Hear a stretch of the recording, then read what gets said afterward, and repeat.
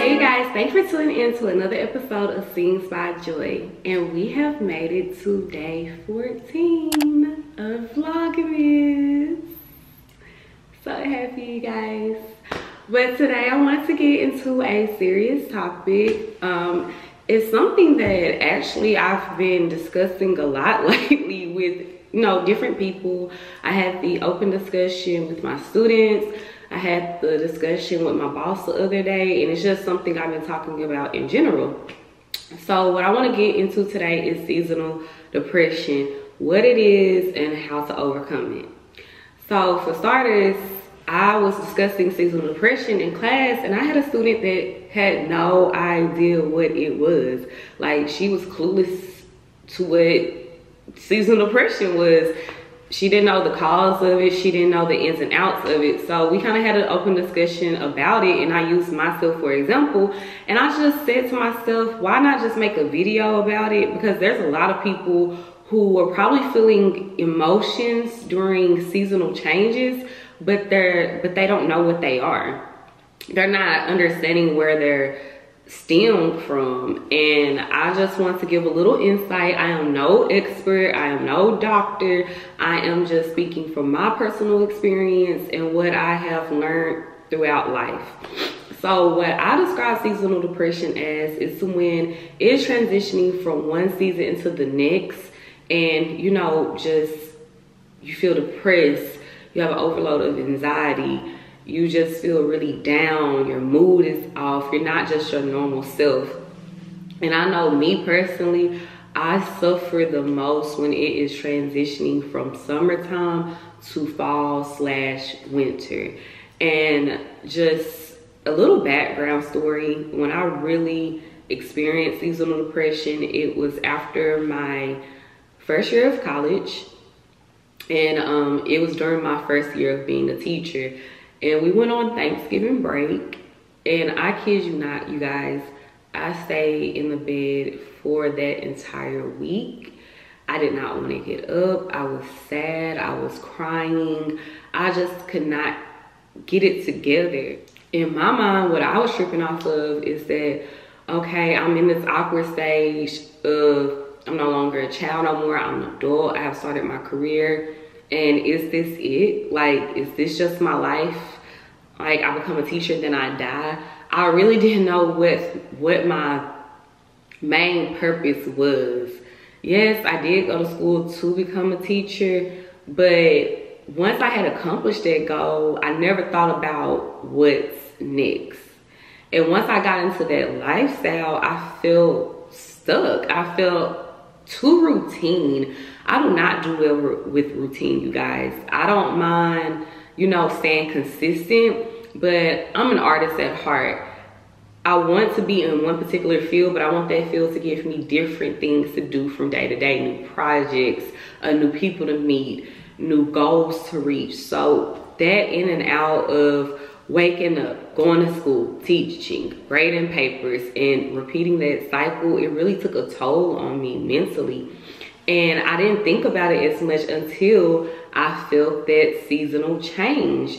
It was gloomy outside, daylight savings, it was darker. I felt like I couldn't do anything. I felt that, oh, it's dark outside, I need to be in the house. And really, I was raised that way.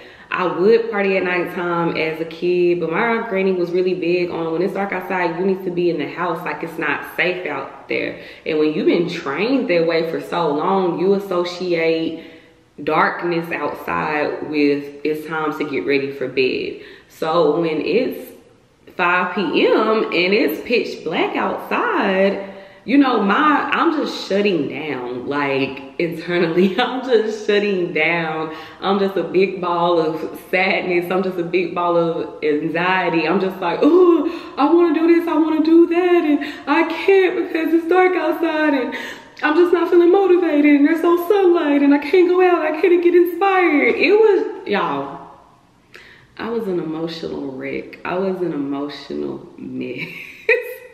And as I've mentioned before, I'm a Leo, ruled by the sun.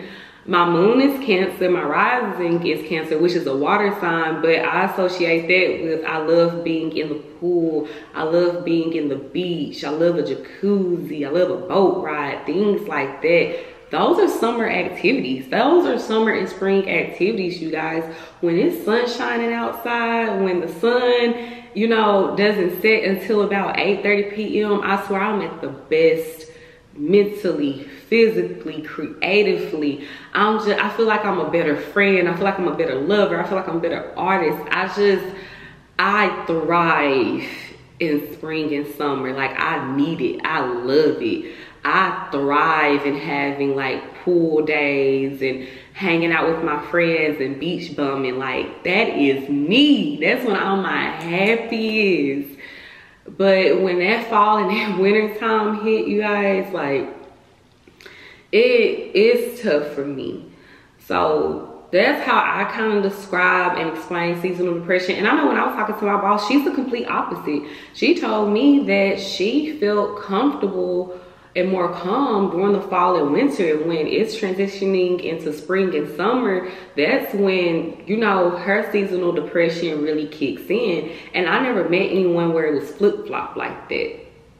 And so don't think because my seasonal depression starts in fall, winter, that that's just the blueprint for seasonal depression. No, it's where you really feel like as the seasons are changing, that you are changing, but not in a positive way, whatever time of the year that is, okay? And us as humans, we are connected to the universe. We are connected to the world. So I get into this spiel probably later on. I don't know. It may be a little too controversial, which I'm not afraid of controversial topics, but I consider myself religious and spiritual.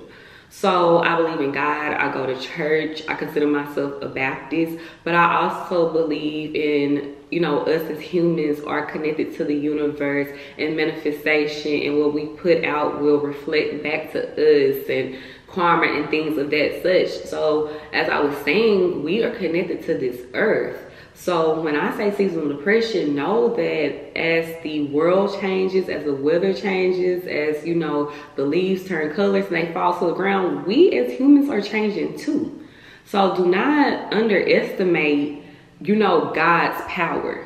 Do not underestimate the control that this big, beautiful world has over us, because it has a lot of control over us. But as humans, it is our responsibility to learn how to overcome the negative things that this world can throw at us at times. Which brings me into my next part of this segment, is how do we overcome seasonal depression? And I wish I would have used a better word, because it's not that you overcome seasonal depression, but you learn to live through seasonal depression, because you are going to feel those emotions. You are going to have a bad day. That's just inevitable. You can't escape that. But you have to find a balance to where you're not sulking in that depression, you're not sulking in that anxiety, you're not sulking in those nerves. And what I have learned this year, and yes, you guys, I've been dealing with seasonal depression for a while, and I am just now learning at 29 years old how to live through. So what I have learned to do after all this time is that I just really get into loving on myself. And when I mean loving on myself, that means taking the time to figure out what it is that Joyce really like.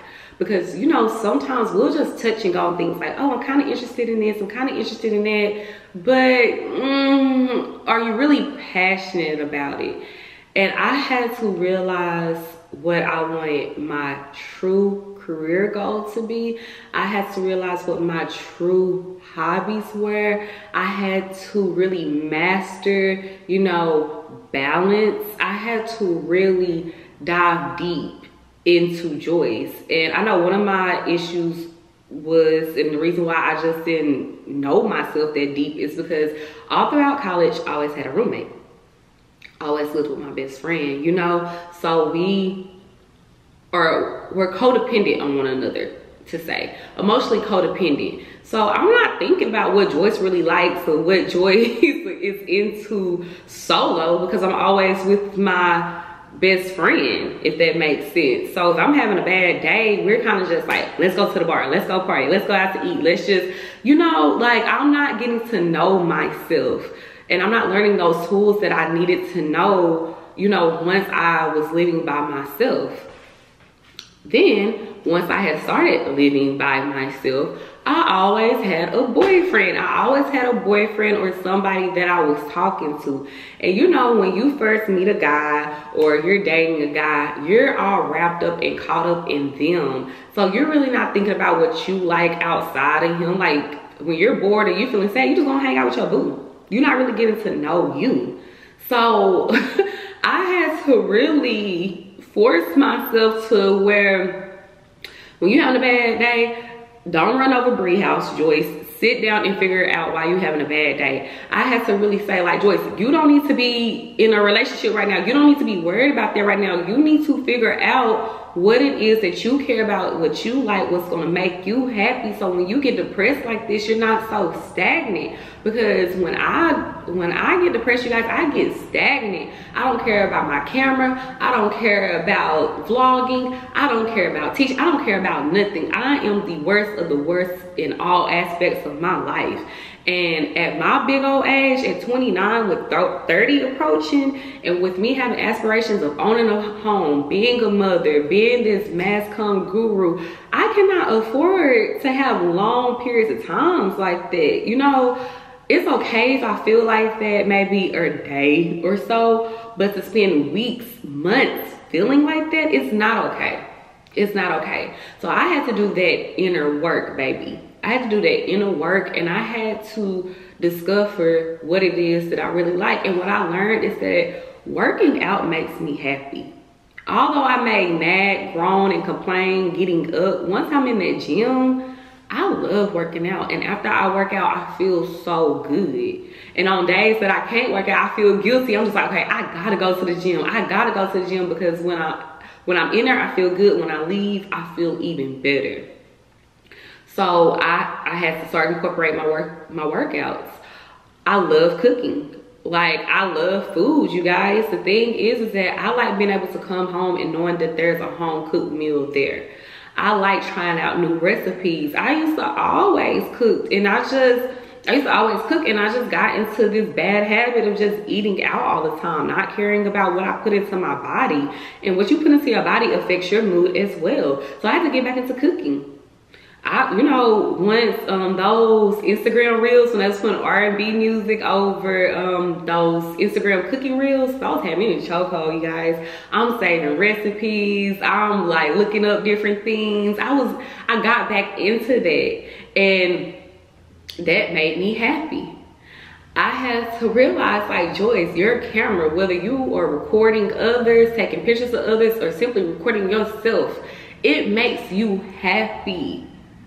Don't let anything steal your joy. Focus on the things that make you happy, and the things that make me happy, they make me a better person overall. When you work out, you look good. When you're eating a healthy meal, a home-cooked meal, you feel good. And when you're doing something that you're passionate about, it don't even feel like work. Like, you're so intertwined with it to where you become obsessed. Like, the days that I'll be like, okay, I'm not even gonna vlog today, I'm tired, it bothers me. Like, if I go to sleep with the mindset that I'm not gonna vlog the next day, it bothers me so bad that my body automatically wakes up at like 7 o'clock in the morning, and I'm grabbing my camera like, okay, maybe I can do a video over this. And now that I have participated in this challenge and I've been vlogging consistently, my mind is just, okay, I gotta do this, I gotta do this, I gotta do this, I gotta do that. Like, you guys, take the time to get to know you and what makes you happy. That way you are filling your time up with those things. And when you're depressed, you are just wasting time. You're not doing anything. All you're doing is just laying there and thinking about the things that's making you depressed. But when you replace those things with things that you actually care about and that you love, you don't even have time to think about being depressed, because you're so busy doing the things that you love.